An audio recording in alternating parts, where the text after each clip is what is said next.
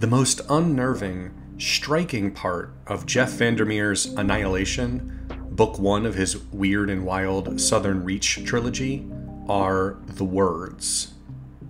Anyone who's read the book will know what I'm talking about. First found inscribed on the impossible tower/tunnel that the protagonists find within Area X, the words are a feverish nightmare that blends semi-coherent religious fervor and organic cycles of rot and regrowth.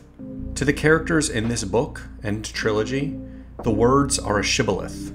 They mark those who know them or utter them as being of the contagion of Area X, corrupted indefinably. Indefinable is a good word to keep in mind when you're reading Annihilation. Vandermeer fills the book with uncanny, weird, unsettling descriptions of both the alien and the mundane. The unnamed protagonist, the biologist, sees the world through a lens of fungal growth, decay and birth overlapping and subsuming one another. The book opens with a denial of its own observation. Quote, "The tower, which was not supposed to be there, plunges into the earth in a place just before the black pine forest begins to give way to swamp and then the reeds and wind-gnarled trees of the marsh flats." This isn't unreliable narration. It is a clear-eyed protagonist narrating the unreliability of the universe they inhabit. Cryptic words and broken translations permeate the text of Annihilation. The alien at the core of the story is, in effect, a malfunctioning translation machine. It weaves horrors in a constant, growing attempt to mimic and copy a world it was not designed to understand. The titular Annihilation is itself a code word, its meaning employed and revealed at what I found to be the most shocking, horrifying moment of the whole novel, a revelation of the depths to which human language can fail and destroy. Annihilation the film, written and directed by Alex Garland and released in 2018, does not contain that code word moment. It also doesn't contain those zealous, nightmarish words inscribed on the tower. It doesn't even contain the tower, though it compresses some of that place's uncanniness into the lighthouse that does feature in both movie and novel. In fact, beyond the barest bits of skeleton and framing, Garland's Annihilation is more distant cousin than twin to Vandermeer's Annihilation. This distance was an intentional decision by Garland. Quote, "I said to Jeff, I don't know how to do a faithful adaptation of your book. I just literally don't know how to do it. And if what you need is a faithful adaptation, then you will need someone else, because I'm not the guy who's going to be able to do that." Both film and novel are better for this distance. I said to friends, and anyone else willing to listen at the time, upon my first viewing of the film, that where Garland succeeds more than I imagined possible was in capturing the spirit of the novel, without even attempting to capture its literal building blocks. Annihilation the film uses surrealism and sci-fi imagery to explore grief and loss, isolation and alienation, the way we are bound up in each other and by ties that are both inextricable and delicate, innate and separable. It is filled with silences that are impossible in a novel, echoes and strange plot beats that would read as errors on the page, ambiguities and darknesses that would feel like cheating if portrayed in text. Garland uses the language of cinema to explore the inexplicable and to amplify the psychological horror. He uses incredible visuals to detail the patterns of interlaced organism that take the form of many of the book's meditative, monologuing passages. The book makes a meal out of describing things in a way that makes them impossible to visualize, looping grammar and rhetoric to make uncanniness omnipresent. The swamp monster in the book may just be a gargantuan crocodile, but the way it's described makes it hard to decipher its shape and which parts of it are grafted on wrong, like a Frankenstein's monster crafted by a blind, frothing, insane doctor. There's also an uncanny crocodile in the film, but I want to focus on the movie's other nightmare monster. Although we see it only in darkness and terrible swiftness, its physical form is describable, because it has to be, because we're viewers. But Garland infuses it with the book's incomprehensible power through a blend of that visual technique, darkness, quickness, dizziness, and perhaps the most frightening, unexpected sound design I've ever encountered in a film. The most present monster in the books exists as disturbing background radiation, emitting a low moaning at all times. The skeletal bear monster of the film, met most fully at a climactic moment after it has already killed one of the crew, instead speaks with both the guttural snarl of a defaced beast and the pitched, anguished scream of that killed crew member. The first time you hear it is first alarming for the recognition of the voice, then worse for the understanding that follows. The creature is now amalgamation. Like the rest of this hallucinatory metaphor world that Garland has built, it is a shambles of death and unwanted rebirth, a forced recycling of grief and pain, an unbound phantasm of human suffering. The horrific triumph of this creation and this moment in the film, like so many more in its second and third acts, would have been impossible if Garland had not begun by discarding most of his source material. He treats the plot beats of the book as inspiration at best, and uses the stray pieces he can amplify or render well within his chosen medium. After all, as much as the book-to-film pipelines of the modern franchise film universe era may have you believe, a novel is not a screenplay, and even a film is not a literal translation of words to pictures. Unless it's 1962 and you are making the film To Kill a Mockingbird, it is always a mistake to treat a novel as a detailed blueprint for the production of audiovisual media. Annihilation is the best example I can think of where a book leans on the strengths of its own medium in ways that are not translatable without some creative license, but it's more intrinsic than that. Prose fiction has at least two huge, unique qualities that more or less cannot be translated well into film: internalization and time dilation. Internal monologue is a huge part of most fiction, in a way that feels corny and unnecessary when rendered as voiceover in an adaptation. It's necessary to prose because there is no human face to read and recognize in that medium. It's redundant and tedious in film because actors and visuals do that work more evocatively. But it's a Venn diagram, not a circle. A monologue in fiction can be effective and elegant and robust in capturing a character's internal conflict, their self-contradiction, their tangled and shifting motivations, far more than a voiceover in film. This is because a moment or two in a fiction book can be rendered as dozens of pages, if an author wants to. Virginia Woolf is the author who first comes to mind as exemplary of this. Books like Mrs. Dalloway spend long passages on a character's thoughts within a single footstep of an outdoor stroll.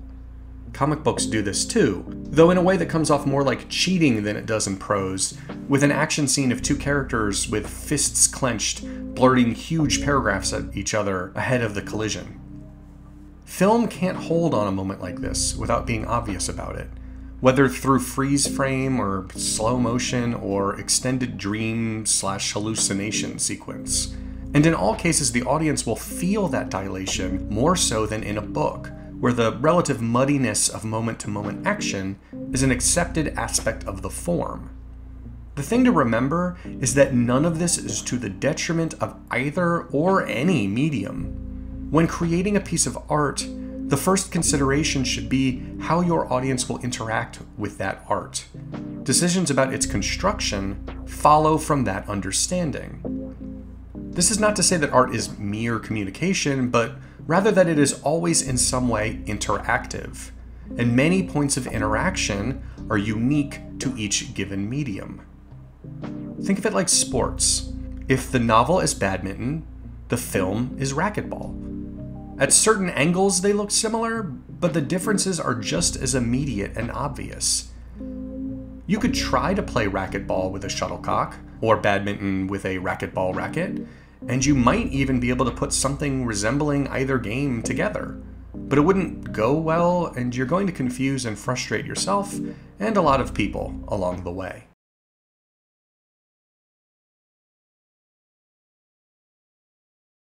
Speaking of confusing and frustrating, I've never seen a piece of art vanish from public consciousness like Game of Thrones, which ended a titanic run with the loudest, wettest thud ever aired.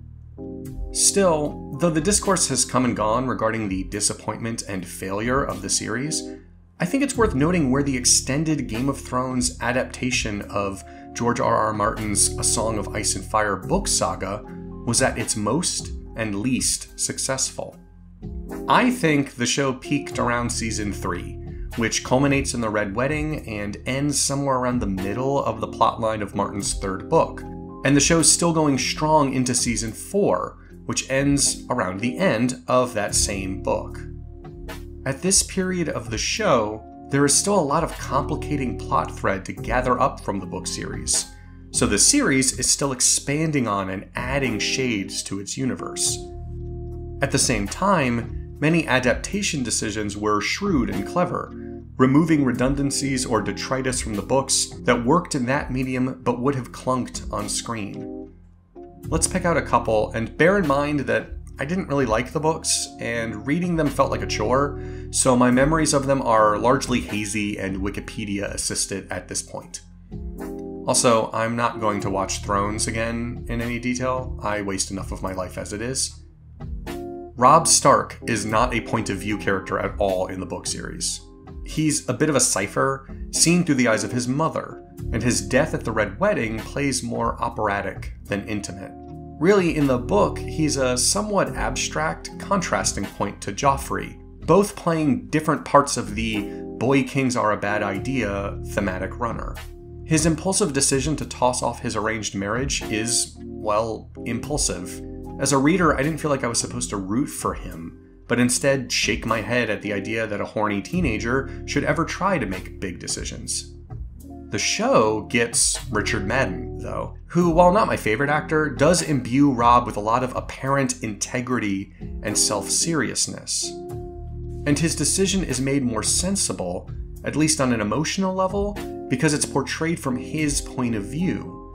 We see his budding, inadvertent romance with Talisa enough to see it less as a plot point, planted by an author making a pointed observation about the historical record of child monarchs, and more as a character choice among many others, one which leads to horrible consequences.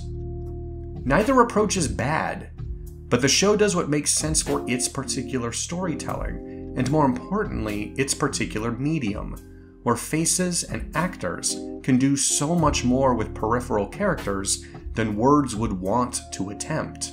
An even better example of that aspect of the adaptation is Oberyn Martell, played in season 4 by a mesmerizing Pedro Pascal.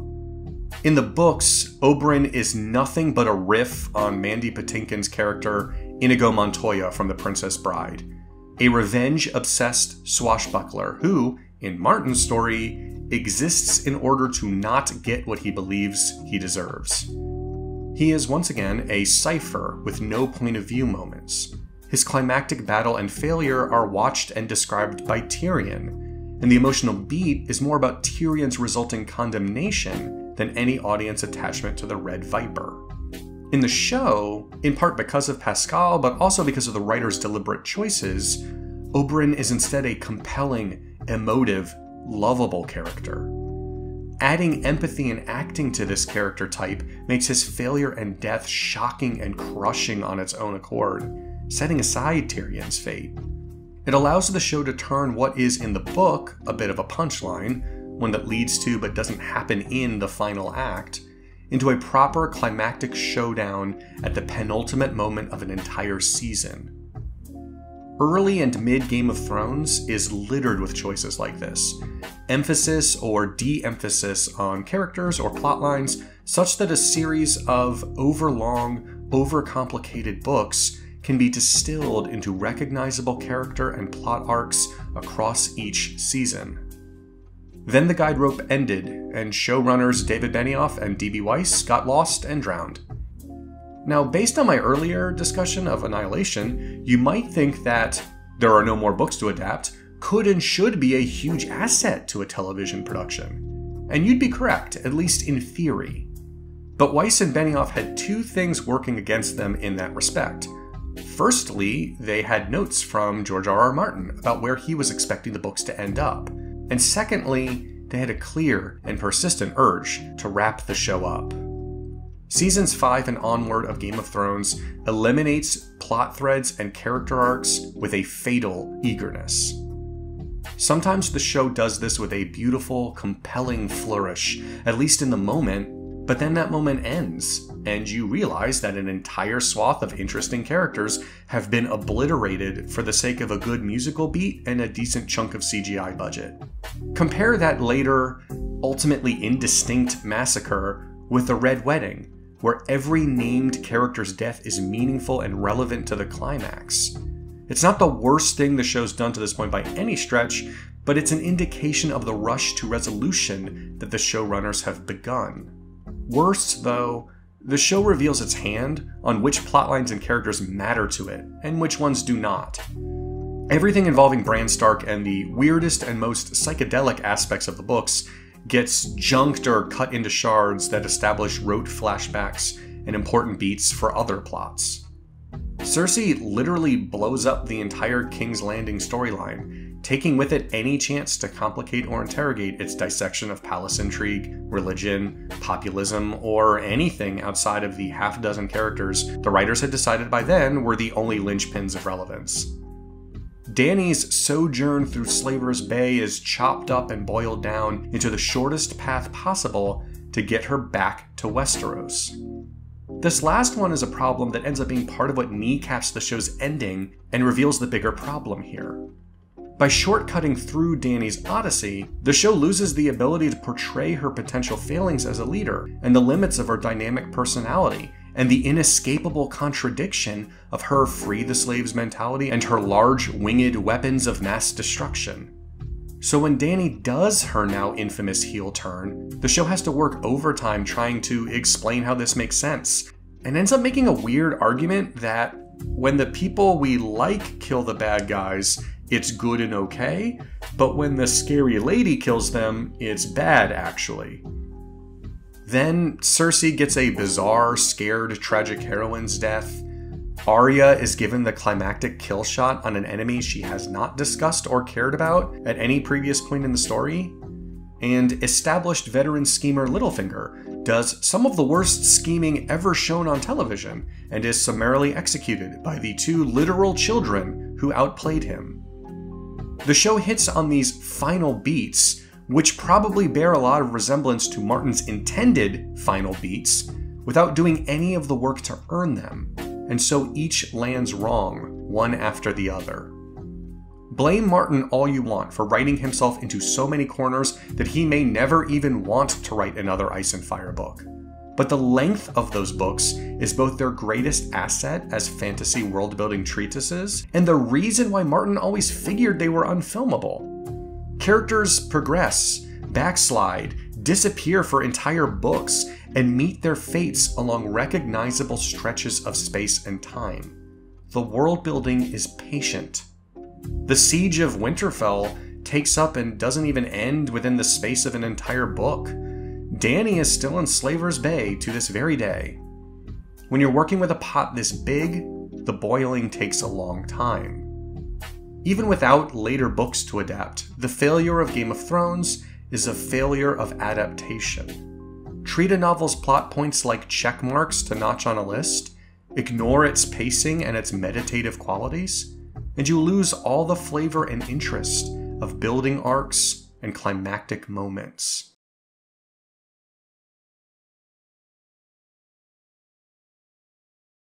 Denis Villeneuve's 2021 adaptation of Dune, which I believe is the third filmed or televised adaptation of Herbert's 1965 sci-fi classic, takes a literal approach to its treatment of the source material and, somewhat like Benioff and Weiss, loses some of the flavor as a result. Dune, for those who have not read it, is first and foremost a weird story. Quick caveat, I do not like the book. I'll get into why in a minute. The 2021 film's opening narration mentions that the spice harvested on the semi-titular Arrakis is critical for space navigation. What it does not mention, and what is not mentioned anywhere in the film's text, is that it is critical because it's apparently a lot easier to navigate the stars when you're high on space LSD. The psychotropic properties of spice are mentioned in a single line in Dune the 2021 film. Those properties only affect the movie's protagonist, Paul, and exist as a plot device to fuel or explain some straightforward dream sequences, and to emphasize his whole Chosen One mythic arc. The Harkonnens, too, aren't grim, dark, pale-faced bad guys in Herbert's rendition. They're a grimy, tacky, sleazebag drug cartel. Think Jabba the Hutt, not Darth Vader. But their weirdness is desaturated in Villeneuve's film, where they become subhuman, alien weirdo monsters with little nuance. Stellan Skarsgård does his best to give his barons some degree of scheming intellect and odd mannerisms, but he's eating off a paltry plate. Other, more interested Dune fans could tell you a lot of other things, excised from the film, that are central to understanding how weird and wild 60s sci-fi could get. But let's leave it there for now, and get into something more relevant to our discussion of adaptation. How the book executes on its constructed Messiah plot. To my frustration while reading the book, Dune starts most chapters with passages from a journal or academic text written long after the events in that chapter would have ended. These passages tend to spoil or reveal things about characters that we will otherwise learn within the actual text. Who dies, who betrays, who will succeed, and who will fail in both their short-term and long-term ambitions. I hated this as a reader, but I understood what it was doing in concert with the book's through line of the Bene Gesserit, who engineer history through breeding programs and careful socialization. Paul Atreides is the messiah of myth on Arrakis because the myth was planted and written by the Bene Gesserit. It's easier to fulfill the prophecy when you write it than when you are more powerful than all the players in the tale. This is both literal to the plot and a clever bit of meta commentary. Heroes' journeys, are Luke's Skywalker and Harry's Potter, are fictional constructions. When they seem to exist in the real world, that is the work of propaganda and societal facade. Governments, especially of the autocratic or fascist varieties, thrive on simple stories about deserving individuals of greatness. And so we find these tales told again and again, seldom challenged for their artificiality.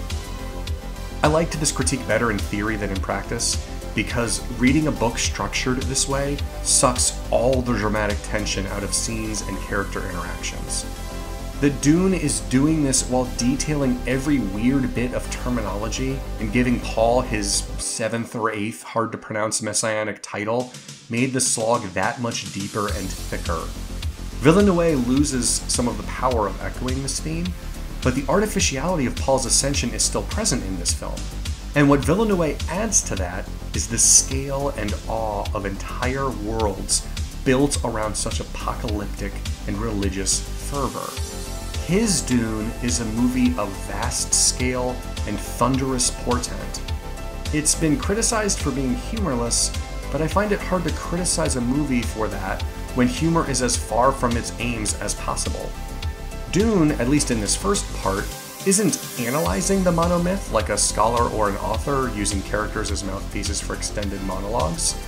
It's constructing the monomyth before our eyes, trying to immerse and drown us in the overwhelming significance of such a thing as driving the fates of billions, trillions of people across countless generations and worlds. If Frank Herbert's Dune asks why about the hero's journey, then Villeneuve's Dune asks what and how, and answers with a scale of production and design that makes most of the Star Wars movies look like puppet shows. Is this better? Or worse? Is it more interesting? Sure, it's less varied and psychedelic and philosophical than Herbert's work. But Villeneuve never tries to pull huge chunks of variety or psychedelics or philosophy from that book. He pulls its spectacles and its operatic movements and builds around those with the language of film to create a mythos worth interrogating in the first place. It's a different success from Herbert's book, and that's all you should ever want or hope for from adaptations like this, really. They can and should succeed on their own terms, as independent works, the expression of another artist or a collaboration of artists using different materials from the other.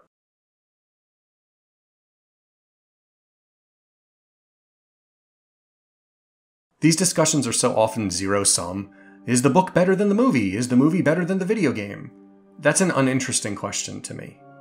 Good, powerful films are often good and powerful for reasons that are untranslatable to prose. Poetry can work without needing strictures of sentence grammar or narrative arcs. Music affects us without needing story or dialogue or scene construction or even words at all. Each has its own language, its own phraseology, aspects of craftsmanship and granularity unique to its own production. If latter Game of Thrones is bad, it's not because of how it deviates from its source material, but because it's slapdash about character arcs and lazy with the execution of its bullet point narrative beats. If Alex Garland's Annihilation is a success, it's because Garland had something to say about grief and death and the human condition, and used the metaphor of film to say it. And not because he didn't include the crawler or the tower, or because he did include Vandermeer's lighthouse and the book protagonist's occupation as a biologist. We should be capable, as audience members, of celebrating or criticizing or at least observing each work on its own intentions and mechanics. We often are, at least whenever we walk into a movie having not read the graphic novel it's based on, or start a new television show without knowing about the last time someone made a show with that name. When Stephen King wrote It, he based it at least in part on an old Norwegian fairy tale about goats and a bridge troll. He also based it on whatever was running through his head during the depths of a cocaine addiction. He also based it on the fact that he thinks the scariest possible thing to a child is a clown. My heart goes out to all professional clowns. I have no idea why you do what you do, given what everyone thinks of you, and I think that makes you the real heroes. We don't judge King's It on its fidelity to that Norwegian tale.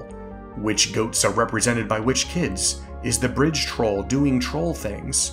And we shouldn't judge the 2017 film adaptation of It on whether its version of Pennywise acts or looks like your head's version of Pennywise while you're reading the book. Like what you like, hate what you hate. Your feelings and reactions as a viewer are valid because they're internal. No Metacritic score or starred review or scathing tweet affects that.